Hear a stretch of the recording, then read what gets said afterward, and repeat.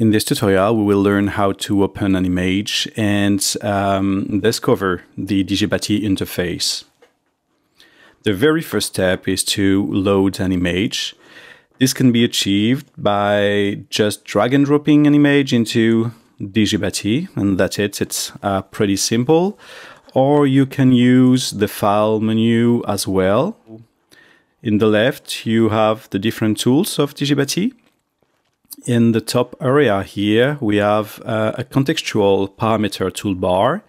So it means that depending on the current tool, the selected tool, the options here will be different. We have the different layers that are currently loaded into DIgibati.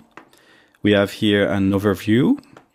We can see here the area that is displayed in the main window, and here we have some display settings parameters that depends on the currently selected layer. So if the layer changed, the data display settings changed as well. We have an information layer here, which tells some info about the data. So here, for instance, we have an aerial imagery. Here is the coordinate reference system of the image. Here is the resolution. This is the resolution is expressed in feet here. The resolution, the size of the image. So all the different panels of the interface can be docked or undock.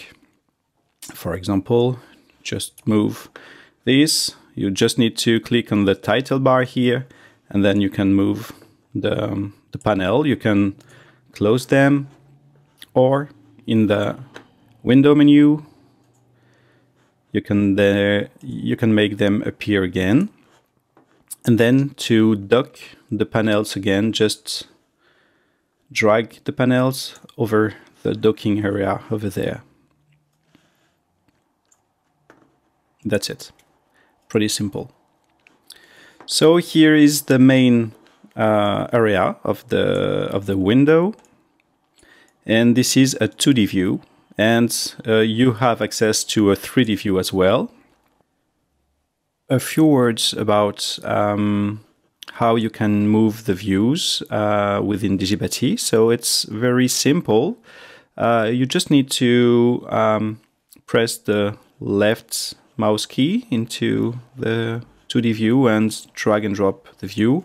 Use the mouse wheel to zoom in and zoom out. It's very simple. Within the 3D view, it's very simple too. Just drag and drop the view, zoom in, zoom out, thanks to the mouse wheel. And if you want to see the scene with a perspective point of view, you just need to rotate the view. So to achieve this, you have two options. The first one is to press the Shift key and then use the left mouse button, and then you can rotate around the point of view. Or you can press the Alt key, and then you can rotate around you to see the scene. Thanks to these two modifier keys, you are able to look at every direction. And sometimes, if you are a bit lost within your scene, you just can select in the Views menu, Fit Current View to Screen, and then you go back to the initial view.